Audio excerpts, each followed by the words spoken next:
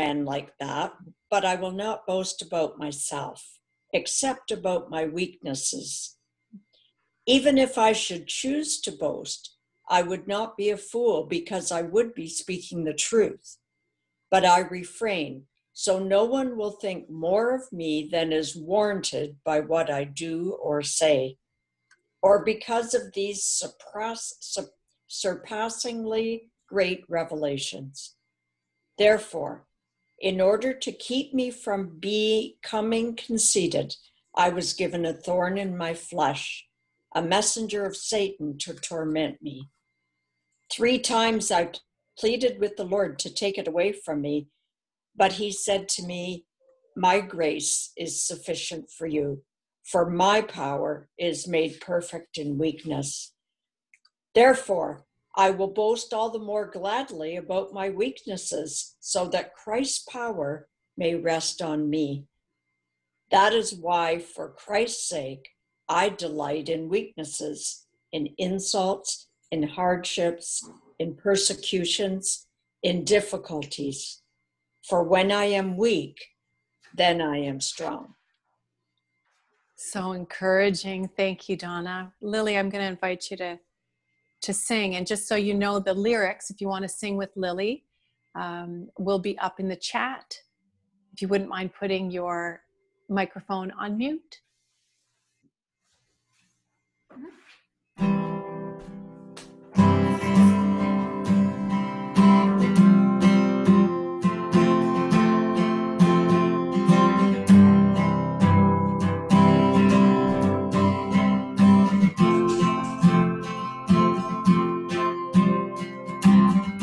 Great is your faithfulness, O God. You wrestle with the sinner's restless heart. You lead us by still waters into mercy, and nothing can keep us apart.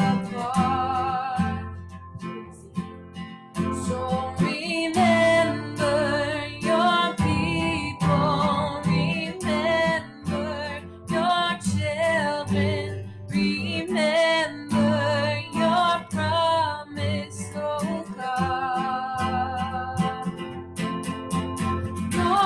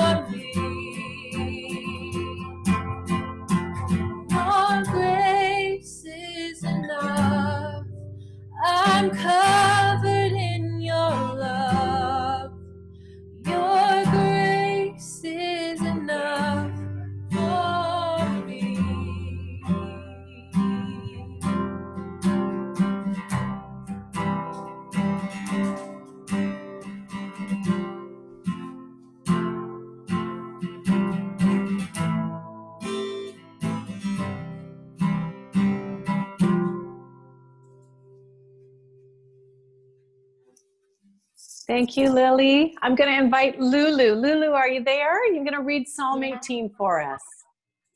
This reading is from Psalm chapter 18.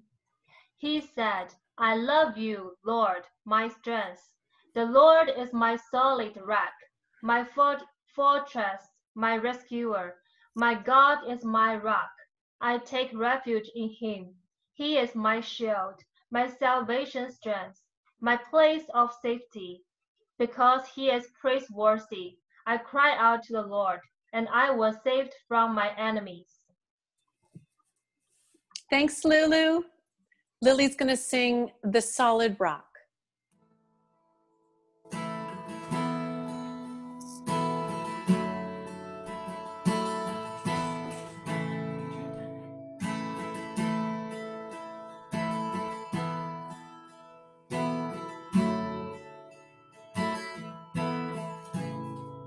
My hope is built on nothing less than Jesus' blood and righteousness. I dare not trust the sweetest frame, but wholly lean on Jesus' name.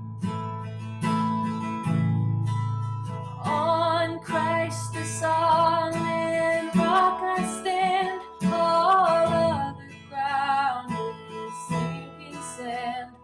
All other ground is sinking sand.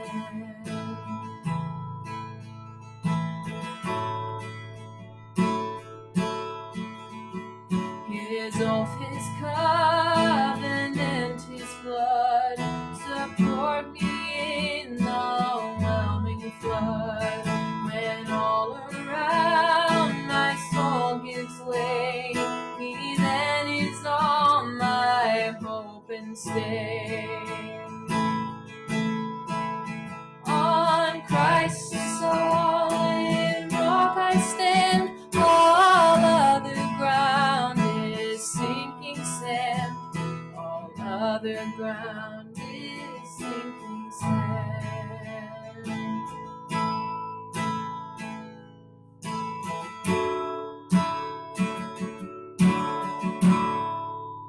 Christ alone, cornerstone, weak made strong in the Savior's love. Through the storm, he is Lord, Lord of all. Christ alone, cornerstone, weak made strong in the Savior's love. Through the storm, he is Lord, Lord of all.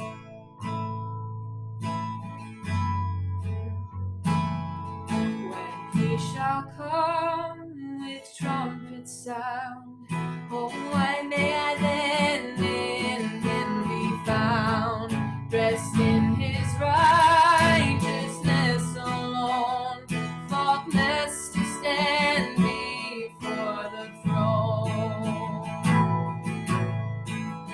On Christ the solid rock I stand, all other ground is sinking sand. All other ground is sinking sand. On Christ the solid rock I stand, all other ground is sinking sand. All other ground is sinking sand.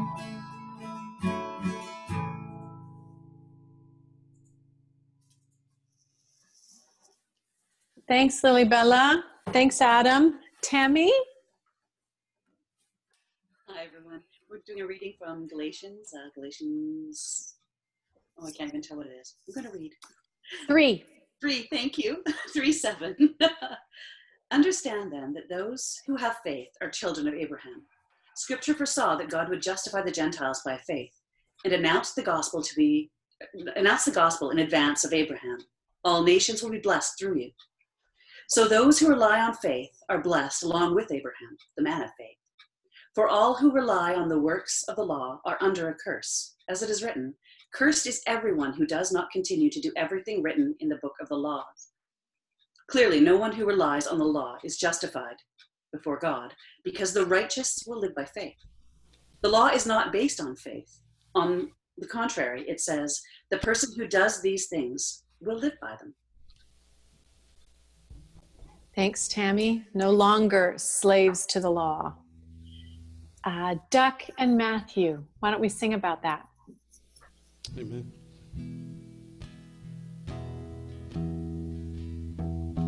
You unravel me with a melody. You surround me with a song of deliverance from my enemy, till all my fears are gone. I'm no longer a slave to fear. I am a child of God. I'm no longer a slave to fear. I am a child of God.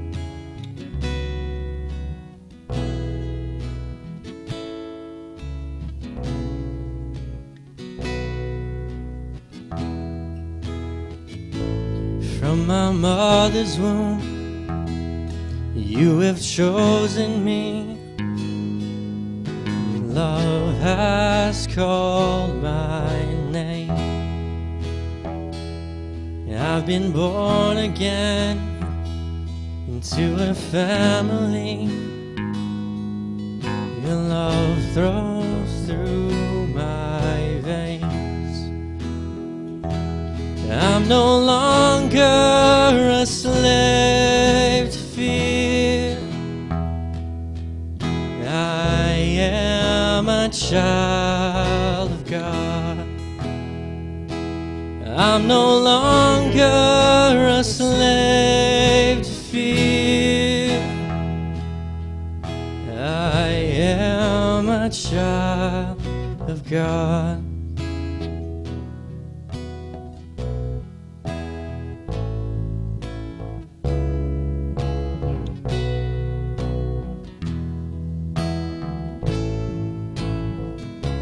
I am surrounded by the arms of the Father. I am surrounded by songs of deliverance. We've been liberated from our bondage, we're the sons and the daughters. Let us sing our freedom. Oh, oh, oh, oh,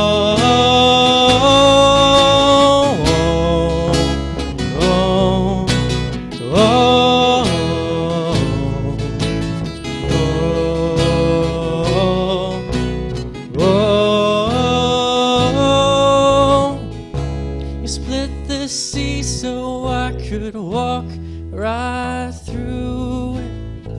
You drowned my fears in perfect love. You rescued me so I could stand and sing. I am a child of God. You split the sea so I could walk right through it. My fears were drowned in perfect love. You rescued me so I could stand and sing. I am a child of God. You split the sea so I could walk right through it. My fears were drowned in perfect love. You rescued me so I could stand and sing. I am a child of God. I am a child of God.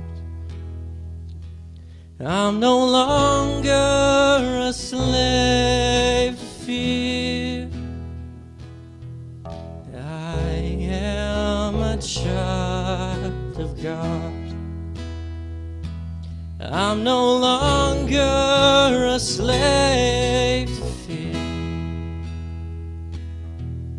I am a child of God. I'm no longer a slave to fear.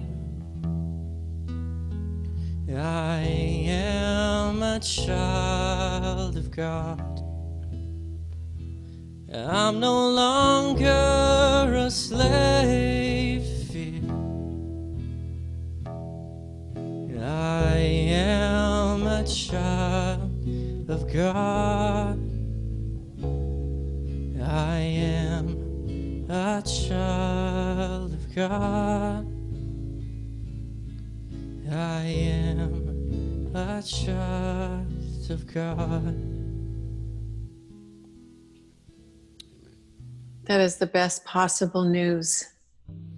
No longer a slave to fear. We are children of God. Thank you so much, guys. That was awesome. Hi, Ryan. It's good to see you. I'm going to ask you to do a reading from 2 Timothy, but I'm going to put you on the spot a little bit, Ryan. When you're finished doing the reading, would you mind saying a little prayer for our Pastor Pete that he can speak the truth in love to us this evening? I'd love to do that. Thanks, man. Quick question. Do you want me to share my screen? Because I've got the reading up on it, so everybody might be able to see it bigger. Oh, I think that's above my pay grade. Adam, thoughts? If you can do it, do it. But if you can't do it, it's in the chat. Brian, And it's that in was the chats already. Yeah. That was my answer. No one else fed me that answer. Okay. So let's see if this works. Okay. Can you see it? Not yet. Okay. I'll just read it just to be safe. Okay. So this is from 2 Timothy chapter 2, verses 1 to 13. You then, my son, be strong in the grace that is in Christ Jesus. And the things you have heard me say in the presence of many witnesses, entrust to reliable people who will also be qualified to teach others. Join with me in suffering like a good soldier of Christ Jesus. No one serving as a soldier gets entangled in civilian affairs, but rather tries to please his commanding officer. Similarly, anyone who competes as an athlete does not receive the victor's crown, except by competing according to the rules. The hardworking farmer should be the first to receive a share of the crops. Reflect on what I'm saying, for the Lord will give you insight into all this.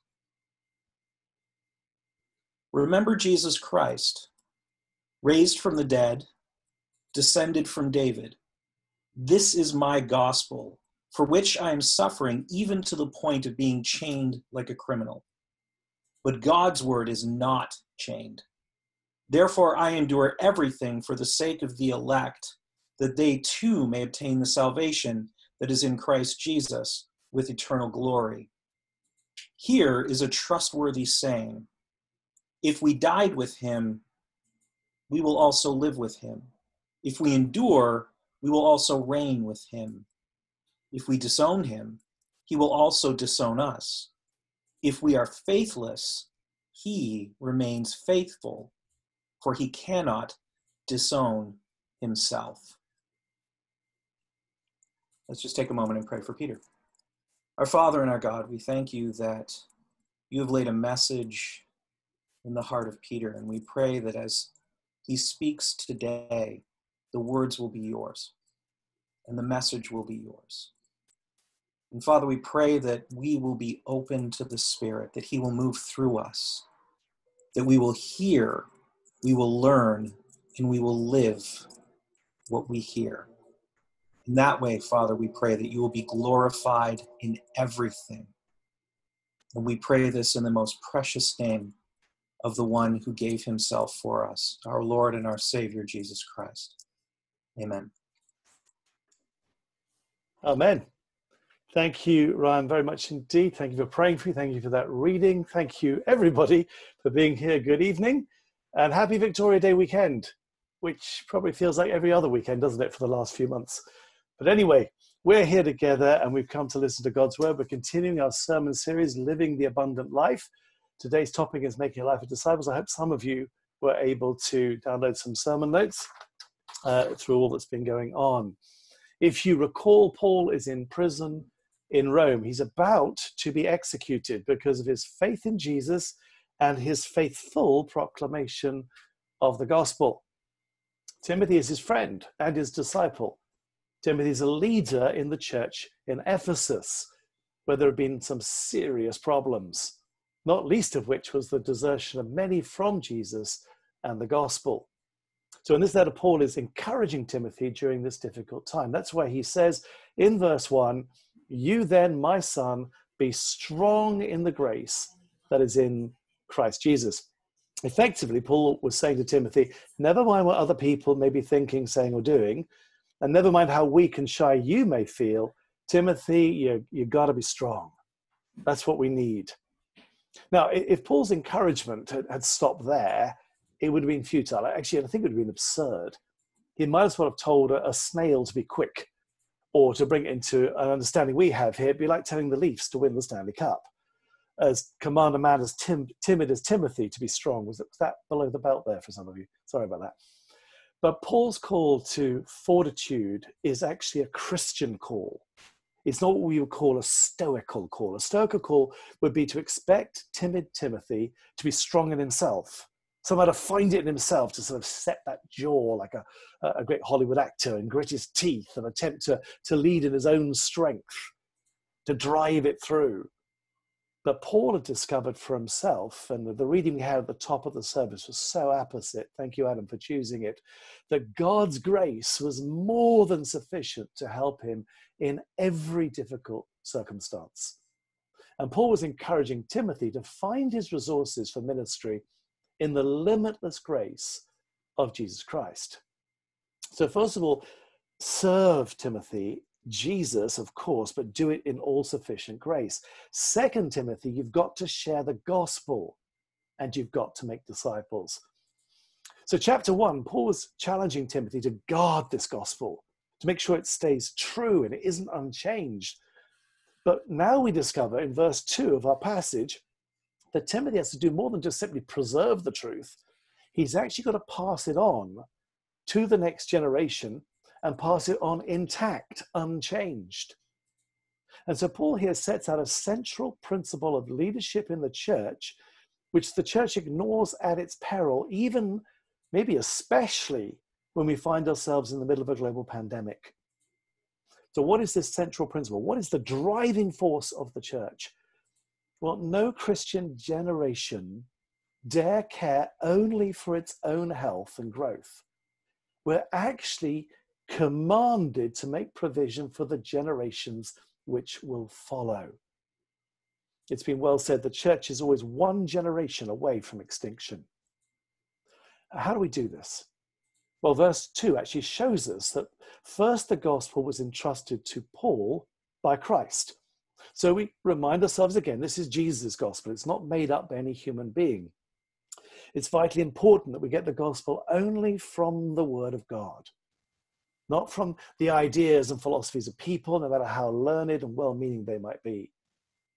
So we don't test modern teachers by their popularity or their charisma, by their education or their skill, or indeed by the number of followers and likes they have. We test them by the word of God and by the doctrines of grace and truth. If they match those, we say, great, we're going to listen to what you have to say. If they don't, then we say, well, we love you, but no thanks. Second, Paul, in turn, entrusted this gospel that Jesus had given to him to Timothy. And he did this in the presence of many witnesses during the 16 years they ministered together. This meant that Timothy's teaching could be verified against that of Paul's. People knew, and they would say, well, Timothy, you're not saying what Paul taught you. It also shows that the gospel is not a secret for the select few. Third, Timothy was now to entrust this gospel to reliable, that means faithful people, of whom there are thankfully some left in Asia. And then fourth, those reliable people must be able to teach and train others. The gospel cannot stop with them. They must be able to faithfully pass it on. So it's Jesus to Paul, Paul to Timothy, Timothy to his reliable people, those reliable people to others, and so on down through the centuries. And Paul, Timothy, and their successors did their job really well because we're all proof of it. We're here. And we're here today because of an unbroken chain of reliable, faithful witnesses. And that makes us stewards of the spiritual treasure Jesus has given to us through them. It's now our responsibility to guard the gospel. It's now our turn to invest in the lives of reliable people who will be able to reach and to teach the next generations. Now, as an aside, and many of you will know, occasionally I talk about a particular beef that I've got. This is one of mine, I freely admit it. It seems to me that the common Western method of sending people away to college to attend lectures is an utterly useless way of training Christian workers. I mean, think about it. No one would train hockey players by making them listen to lectures. The coach takes them out onto the ice to show them what to do. Training Christian ministers, indeed all Christians, is much more like training hockey players than mathematicians. The training is primarily practical, not theoretical. Jesus told us that our Great Commission is to make disciples of all nations, Matthew 28. It's been noted that Jesus spoke only twice about church, only twice, Matthew 16, Matthew 18. But he talked about discipling over 200 times. I think we can see what was more important to Jesus. If we try and build the church, we will end up with nothing. Because Jesus said that he would build his church. It's not our job. But if we focus on our commission, which is making disciples, we'll end up with a wonderful, vibrant church community. Now, like every great speaker, Paul knew, excuse me, I need a drink there. Paul knew that any teaching needs to have both helpful illustrations and practical applications. So verses 3 to 6, he used three of his favorite illustrations: the soldier, the athlete, and the farmer. So first the soldier, verses 3 to 4. Paul often used military illustrations in his letters, which is not surprising. He lived in a military state. And in these verses, what Paul is doing is describing the characteristics of a good soldier of Jesus Christ. Now, soldiers, when they're on active service, they don't expect a safe or an easy time. They're not going to complain if they're put into battle. They expect hardship, risk, suffering. That's part and parcel of being a soldier. Similarly, the Christian should not expect an easy time. If we're loyal to Jesus and his commission to share the gospel, we're guaranteed to experience opposition and ridicule. The Greek word there we've got translated "gets entangled" is a picture of a soldier whose weapons have got caught up in his cloak. He's trying to get his sword out of the scabbard, but the cloak's got in the way and he can't fight. In other words, there's nothing intrinsically wrong about having civilian affairs unless they entangle us and disrupt our gospel mission. Remember, our primary purpose must be to please Jesus our Lord and not ourselves. Second, the athlete, verse 5. Here the key phrase is according to the rules. In the Olympic Games, there were strict rules which had to be obeyed. In fact, as far as I can tell, in no athletic contest before or since is an athlete given a sort of permission to do whatever they want, a random display of strength or speed or skill, and we're all going, oh, what was that? And if you run or jump for fun as a hobby, that's great, but you're unlikely to win the prize. Like today, every sport in those days had its rules and its prize. And no athlete, however brilliant, was crowned unless they competed according to the rules. The order of the day was no rules, no victory wreath. So this illustration reminds us of the absolute necessity for self-discipline. Now, we looked at this, if you recall, in chapter 1, verse 7. Here there are two areas of discipline: the discipline of constant training and the discipline of the rule book. So if you're a serious athlete and you want to win, you cannot train just when you feel like it, and you can't make up your own rules. So Paul is saying to Timothy, as he would say to the same to us today if he was here, the important thing is that you obey the word of God, no matter what people may say. You're not running the race to please people or to get fame. You're running to please Jesus Christ. And you're aiming to cross the finish line of your life running. Third, the farmer, verse 6. Now, the key attribute of the farmer is hard work. Blooming hard work. Hard work is indispensable to good farming. However poor the soil, inclement the weather, disinclined the farmer actually is, he's got to work. He's no choice if he's to reap a harvest and feed his family. This notion that Christian service is hard work is very unpopular in some Christian circles today. But it is toil and hard work, and we do get weary and tired. Unlike the soldier and the athlete, when you look at the farmer's life, it appears there's very little excitement there. There's a sort of glamour in the soldier's daring, and when he picks the crowd cheering the athlete, but if the farmer, it's hard work, and there's disappointment. But here's the key. The rewards are well worth it. And you know, the farmer gets to enjoy them first. Likewise, those who share the gospel are the first ones to enjoy its blessing. I know, as a preacher, I always get more out of the sermon than I think you guys, thank you for listening, but the hearers do, because I actually have to put that much more into it. So the dedication of a good soldier, the self-discipline of a good athlete, the painstaking labor of a good farmer. From the soldier, Timothy must learn endurance. From the athlete, discipline. And from the farmer, perseverance. Without endurance, discipline, and perseverance, we cannot expect transformation either in our own lives or in that of our society. Now, having illustrated his point, look at verse 7. Paul then tells Timothy to pause and reflect upon these truths and ask the Holy Spirit to give him insight. Now, this might sound really strange to all of you.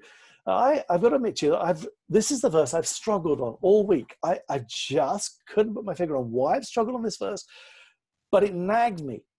I felt my spirit telling me that I was missing something important. My mind was telling me that there was something here that didn't make sense. I wrestled with this all week. And then it dawned on me. Now, if you've attended an Alpha course with me, you will know the triangle. Why? Because I teach it every time, and then I nag you until you can teach it too. Beware if you're doing the course with me now. You're going to get nagged and nagged and nagged until you can do this. Timothy was Paul's companion and disciple for 16 years. He'd heard every illustration Paul used on numerous occasions. He would have been able to teach all about the soldier, the athlete, and the farmer. He knew it backwards. So why is Paul telling him what he already knew?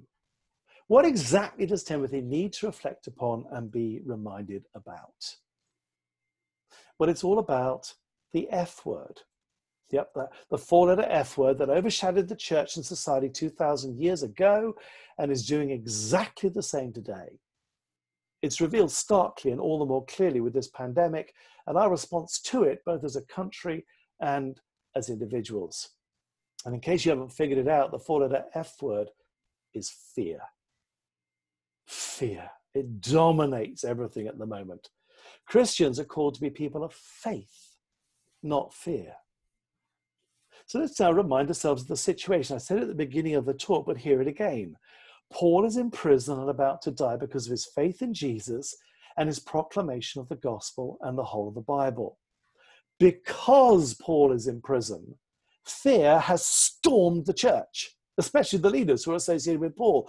They are fearful. They're terrified that they will be imprisoned and lose their lives, and that is why everyone has deserted him. And Timothy is facing this fear. He's in fear of his freedom and of his very life.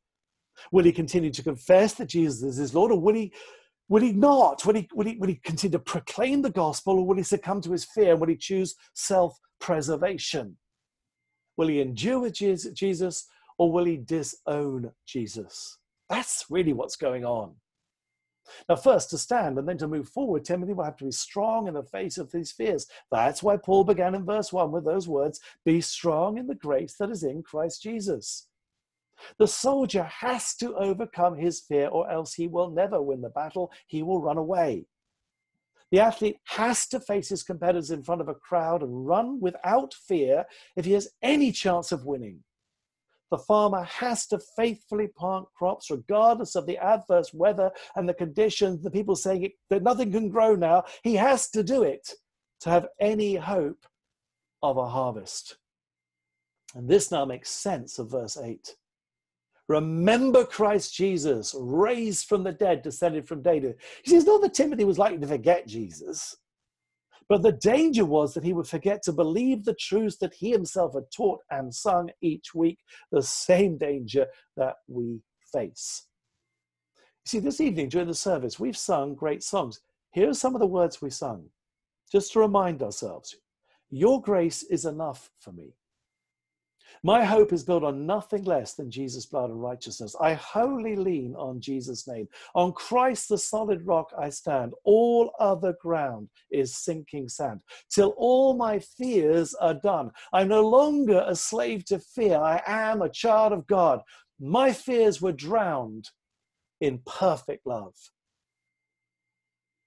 Paul would challenge us as he challenged Timothy. Do you believe the words that you're singing? Because if you do, then your lives will witness to your belief. At this moment, the world is gripped with fear, specifically of this coronavirus. Our leaders are not Christians. Let's just face that. And so their only alternative is to try and figure it out on their own without God's help.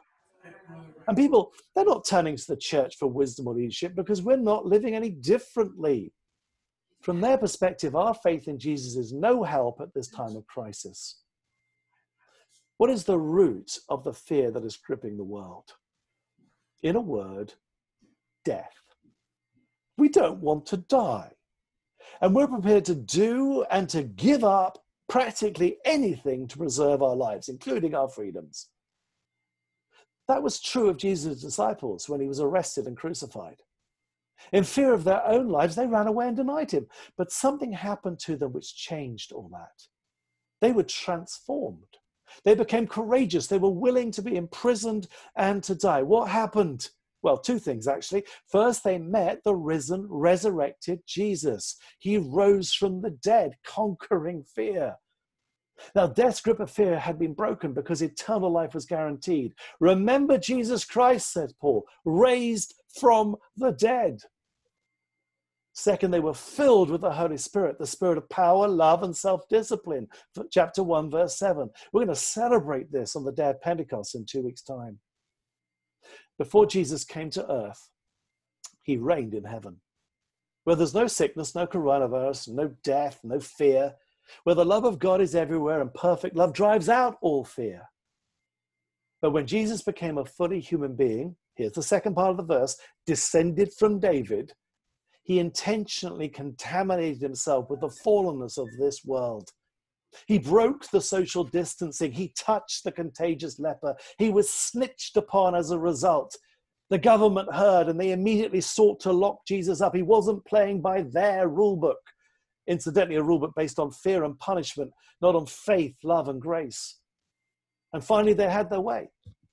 On trumped-up charges, they imposed on Jesus what they feared the most, which is, you're right, death. So they killed Jesus. But our God is greater than death. He's the author of life, and now he lives and reigns so that we too need no longer live paralyzed by fear, especially the fear of death. And that's why Paul goes on in verses 9 to 10 to encourage Timothy that although Paul himself is suffering, chained like a criminal, the gospel cannot be chained. It's the gospel that has the power to transform lives. We're called to be reliable witness of Jesus and this gospel, which alone can bring life, hope, and joy. And this explains why Paul included that verse at the end from a Christian hymn, verses 11 through 13. If we died with him, see, Paul's realistic. He's not shying away from this. We will also live with him. If we want to enjoy real life, eternal life, then we need to be prepared to die with Jesus. Over the centuries, Christians have been known for their courage. When a city had the plague, and it was locked down with no resident allowed to leave, you know what happened? Christians chose to go into the city to minister to the sick, dying, bereaved, and fearful. Yes, many of those Christians then died of the plague, but many others were helped, and as a result, huge numbers were prepared to listen to the gospel because people who told it spoke of love, by love, and spoke because they'd earned the right to be listened. And then many, many chose to follow Jesus Christ as their Lord. Now, please do not misunderstand me. Am I suggesting we rebel against our government? No, not at the moment. Please don't mishear me. But I am saying that we must choose to believe our beliefs and not live under the fear of death, for that is no life at all. I mean, newsflash, we're all going to die inevitably. What happens, verse 12, if we disown Jesus? Like Peter, who denied Jesus because he feared for his life. I can't sugar the pill here. Jesus will disown us. What does that mean? It means that because we've chosen to live in fear rather than by faith in Jesus, we're no longer living by grace. We're no longer receiving the Father's love and his blessings. How can we move back into grace and love? Remember Jesus Christ. That's Paul's solution. Believe that he conquered death. Believe his promises and live them out, not just in theory, but in practice every day of your life. But what happens if we're faithless? And let's be realistic, when we're faithless. This is not about losing our faith in Jesus, Lord. That's not up for grabs. Faithlessness happens when we choose not to live out our faith because of things like peer pressure or fear of death or imprisonment, fines, job loss, ridicule, you name it. Now, from the previous statements, we expect to read, if we are faithless, he will be faithless too. That's what it should read, isn't it? But Paul cannot say that. Instead, we read this glorious non sequitur. He will remain faithful because God is God and faithfulness is his middle name. You see, if God were to abandon us, even when we've been utterly faithless, he would not only be denying us, but most importantly, he would be denying himself. Our Lord is a covenant-keeping, promise-keeping, faithful God. Rejoice with me. Divine grace may be theologically untidy, but it is gloriously true. We do not put our faith in our faith, or in our feelings, or in our leaders, because we will be faithless, because our feelings will change, and because our leaders will fail. We remember Jesus Christ, and we put our faith in him alone. The great missionary Hudson Taylor often said, it's not by trying to be faithful, but in looking to the faithful one that we win the victory. Whether you've been faithful or fearful, whatever happened last week or last month is history. Today is Resurrection Day. We start a new week today with our faithful Lord Jesus. Ask the Father to fill you with the Holy Spirit, for his power to endure, his love to drive out fear, and his self-discipline so that you are able to run the race of your life to the finish line. And follow Paul's advice in verse 1 and choose to be strong in the grace that is in Christ Jesus. Let's pray together. Thank you, Father, that you do not deal with me as I deserve. When I have been faithless, fearful, and forgotten Jesus Christ, risen from the dead, you have always been faithful. I ask that you would increase my faith. Please give me your amazing grace, which I know will be more than sufficient for everything I will encounter this week. Please fill me with the Holy Spirit, with power, love, and self-discipline, and help me to be a reliable witness as I share the gospel with those around me, both with my words and by my faithful lifestyle. I ask these things in the powerful name of Jesus, my Lord. Amen. Amen. Thank you so much, Peter. I'm going to invite Brenda and Chuck to share with us, both with scripture and in song, Psalm 25. Thanks, guys. It's great to be with you. Thanks, Peter, for that really powerful message. It's great to be reminded that God has not given to us a spirit of fear. Psalm 25. In you, Lord my God, I put my trust. I trust in you. Do not let me be put to shame, nor let my enemies triumph over me. No one who hopes in you will ever be put to shame, but shame will come on those who are treacherous without cause. Show me your ways, Lord. Teach me your paths. Guide me in your truth and teach me. For you are God, my Savior.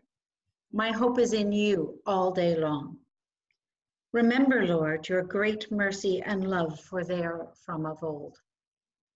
Do not remember the sins of my youth and my rebellious ways.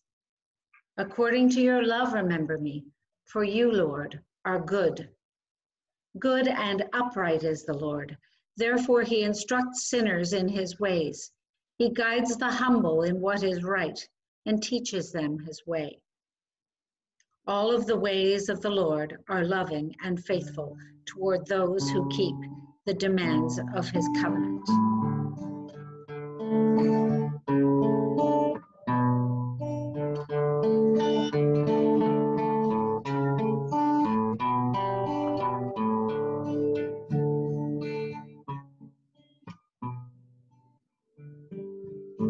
To you, O Lord, I lift up my soul. In you I trust, oh my God. Do not let me be put to shame, or let my enemies triumph over me. Show me your ways and teach me your path.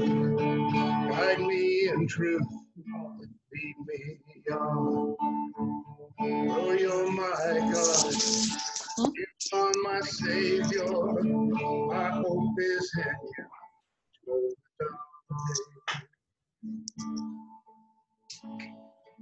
No one whose hope is in you will ever be put to shame. That's why my eyes are on you, oh Lord. Surround me, defend me, oh how I need. To you I lift up my soul. To you I lift up my soul.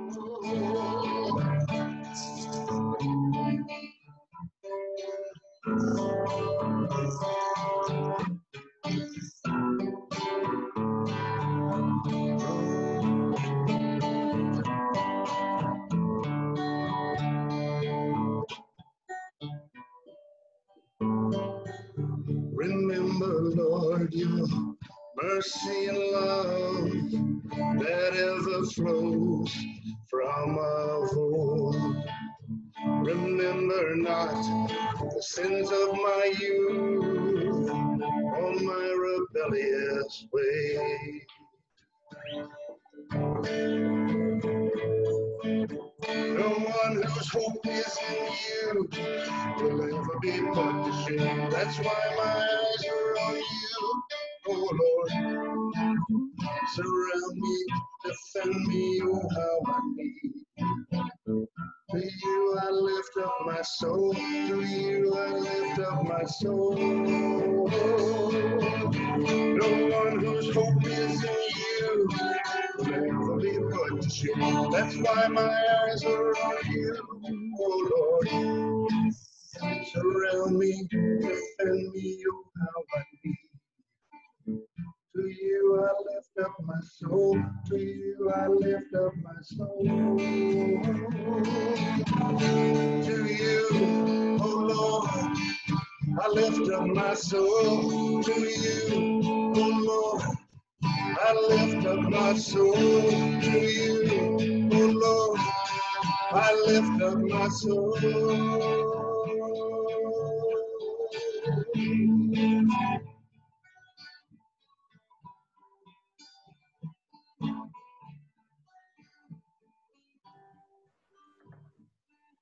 Continuing on verse 11.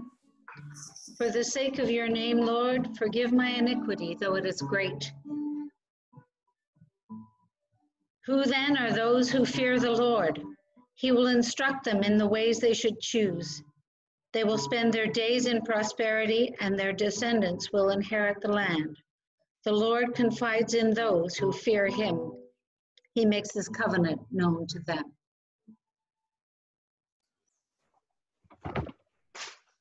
Thank you, Hey. Chuck and Brenda. Really good to see you guys.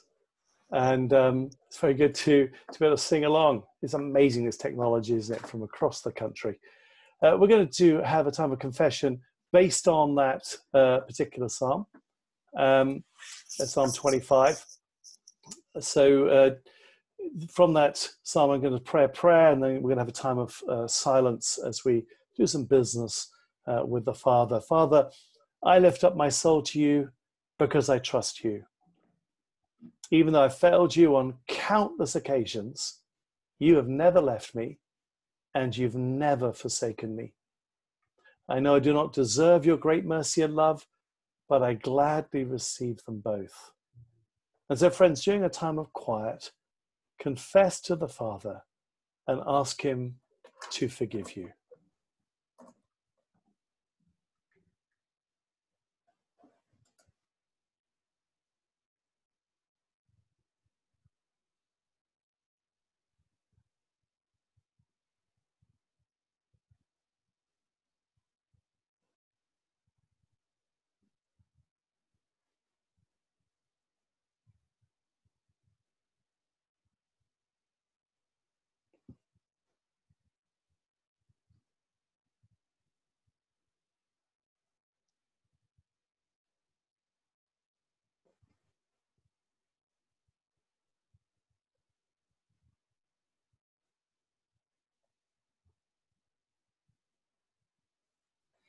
In Isaiah chapter 43 and verse 25, God says, I am he who blots out your transgressions for my own sake and will remember your sins no more. Father, you always keep your promises. I believe that when Jesus died on the cross, he paid in full the price of all my sinfulness. For the sake of your reputation, forgive my iniquities, although they are great, and remember not my sins and my rebellious ways. Please fill me with the Holy Spirit. I pray that your integrity and righteousness would protect me. I invite you to instruct me and teach me your ways. I need you to help me keep my eyes on you and to guide me in your truth throughout this week so that I walk by faith and not by fear. I ask these things in the name of Jesus, my Lord and Savior. Amen. Amen. Thanks, Pete, for leading us into that time of confession, into doing business with the Lord. And I just encourage all of us to do it all the time. Do it every day. You can keep going back to the Lord and asking for forgiveness and guidance, and just feels so good to clean up. I'm just going to quickly go through some announcements. I have a couple, Adam has a couple. I'm sure everyone's getting hungry for dinner, so I'll go quickly. The first one is, of course, thank you so much for your continued giving to Light on the Hill. There are a couple of ways of doing that. You can drop something off, a check or money to Tammy or Adam at the church, or you can give online. That's giving@lightonthehill.ca. There's also monthly giving with, I see it's all listed up there. So thank you so much for your generous giving. And we encourage you, if you are in a position to do so, to continue. The second announcement is with regards to the open cupboard. It is still available. There is still food available, dry goods, frozen goods, fresh goods. We had someone find out about us online this week and make use of that food, as well as the usual people who make use of that food. So God is good, and he's using your resources to help his people. So bless you and thank you, just so you know what's happening there. And if you know someone else who is in need, please spread the word, because it's there to share. The next thing is community garden. Sorry, I lied. I had three announcements. Community garden is, as we said last week, will be open on May 23rd. There still are, Adam, are there a couple of plots available, honey? Yes, we have about 8 left. Oh, fantastic. So if you are interested, just get in touch with Adam at the church, and just know that there will be social distancing and rules in place when the garden is open, but it's starting to look really beautiful. Thank you for Peter Ebner is making all kinds of beautiful wooden frames for all of the plots this year. They're gorgeous. Adam, to you, hon. Hi, everybody. Thank you for bearing with us today. It's been quite a day for everybody. I just want to say, Chuck and Brenda, thanks so much. So good to have you guys with us. I hope we can do this again. Come back, hey? In the next couple of weeks. It's so much fun. Thanks for all the musicians. Thank you to all the people who read today. Thank you for all the people who prayed. Thank you to Paula. Thank you to Peter. A little bit of a tough day, but most of all, thank you to Stuart, who solved their problems today and figured us out and got us going back, and Tammy for sending out all the information. I have a couple of announcements. One is Brian Dirksen, who we all, I think I'm going to spotlight this. Brian hosted with us a couple of weeks ago, and I have set up a concert with Brian in a number of churches across Canada for next Friday evening. So 8 o'clock Eastern Time, 5 o'clock Pacific Time. Brian's going to be doing a 45-minute concert online. We'll send you out the information during the week. And he is going to afterwards do a backstage with Brian, so there'll be about a 30-minute question and answer period with him.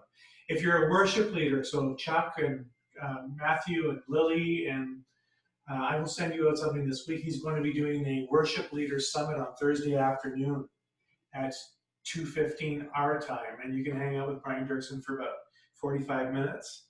And a bunch of people across Canada will be doing that, and I'll send that information to you as we go on. And the only other announcement I have for you right now is that we did get our Canada Youth grants. They're no longer the Canada Summer Job grants, and this is for people who are between the ages of 16 and 30. You do not have to be going back to school. We got 3 grants for 8 weeks. 2 grants are starting the week after next. One of them is community gardens, one of them is worship, and believe it or not, we were able to change it to a Zoom host. So we will be able to have somebody doing worship and Zoom hosting and creative arts. And the third one is a general administrative and ministry leader assistant. So if you're between the ages of 16 and 30 and you are a Canadian citizen, we need to have your resume and a letter of interest by Wednesday of next week. If you need that information, it is on Facebook, and you can go to our Facebook page to do that, and it's also will be sent out, or has been sent out on MailChimp, or will be sent out. I've lost track. There's just too much communication going on at this point, so we will get the rest of that information, but it does have to be in by Wednesday at 5 o'clock. Am I missing anything, Paula, Peter, Tammy? I think that's good, babe. Okay. So I'm going to invite James. James, would you mind leaving us with a blessing before we play our final song tonight? Sure. Thank you. Thanks. Thank you, Paula. Let's pray. Good Father, please be with us and give us your faith in Jesus, and protect us, and make us know you well. And we pray this in Jesus' name. Amen. Amen. Thanks, James. This last video is a technological mystery to me. I don't understand how it works, but it's Lily and Jerry singing together, but apart. So I'm just going to leave you with this from Thessalonians. So encourage each other and build each other up, just as you are already doing. Go in peace to love and serve the Lord. Take it away, Lily and Jerry.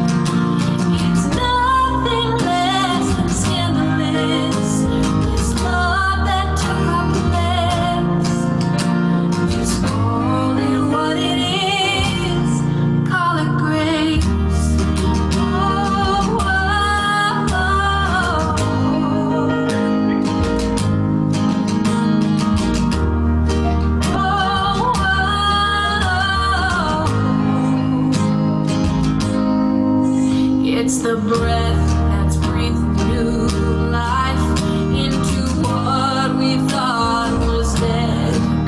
It's the favor that takes orphans, placing crowns upon their heads. It's the hope for our tomorrow, the rock on which we stand. It's the strong and mighty fortress, even hell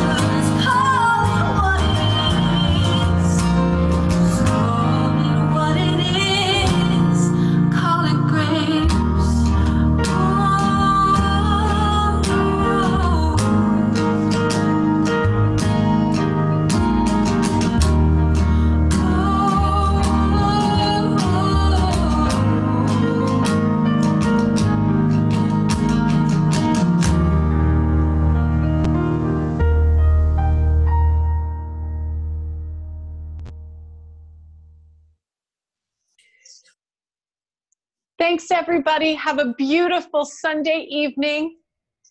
And just may the goodness and the light and the truth and the love that we all experienced together tonight permeate your hearts and your relationships and your conversations. And may it battle fear and give you hope. Amen? Amen. Amen. Yay, Great God. service. If anybody wants to stay on, stay on. We'll leave it open. It's time for dinner. Thank you, everybody. Bye, Thanks. Great job. Thank you. Bye, Lily. Wonderful job. Well done. Good job, Willie. See you, everybody. Have a good night. Good night, guys.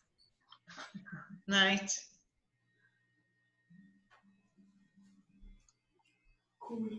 Bye-bye, everybody.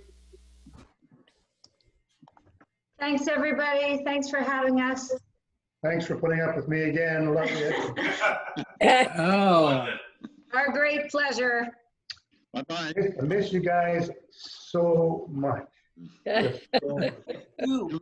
Okay, miss everybody. Great job, Adam. Hey, great job, Jerry. Everybody involved with the tech stuff. Great job. Wow. Great production, Jerry. Well done, man. Ready to do more. Be in touch. Okay. And that's just really good. Just want to clap everybody. That was Thanks superb. for the perseverance today. Chuck, Jerry, Chuck. We'll see you next week. Hey, not bad for Nick at 3 in the morning. Hey, 3 works for me, man. I just had the espresso going. Can we get the drums in, Martin? That's the only thing I need to ask. You are. Yeah. Have a good one, guys. Good night. Can we fit the drums in? Did we leave them? I'm going to say good night, guys. Thank you. Everyone. Good night. Good night, everybody. Have a good one. Thanks, Adam. Well done, mate. Hodafes, Hassan. Hodafes. Hey, Stuart. Thanks so much, man. No worries, anytime. We're really proud of you, Stuart. So grateful. And I'm not normally the computer guy, so it's okay. You've got that reputation now. Wow. Okay. Hey, Martin, happy belated birthday.